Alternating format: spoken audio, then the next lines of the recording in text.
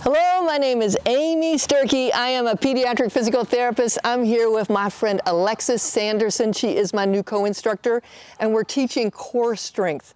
I'm here with her grandmama, Sonia, or she goes by Gigi. And Alexis is 8 years old. She has spastic quadriplegic cerebral palsy. She's a level 3, level 4, which means she can walk with 2 hands held pretty well, 1 hand held kind of well. In a walker, if you help her steer, for long distances, she needs a wheelchair.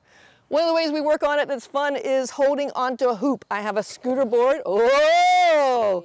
I have a hoop that I got as a rim off of a wheelchair for kids who propel themselves.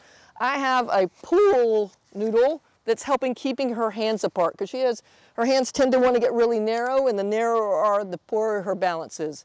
I have Sonia behind for safety. We're gonna go. You ready, sweet pea? Let's go. I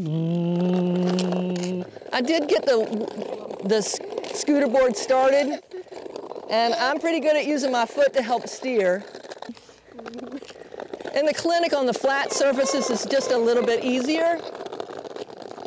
I see how funny you are. It's a fun way to work on core strength. I hope this is a helpful idea that you will enjoy working on at home. You ready? Let's go toward the camera.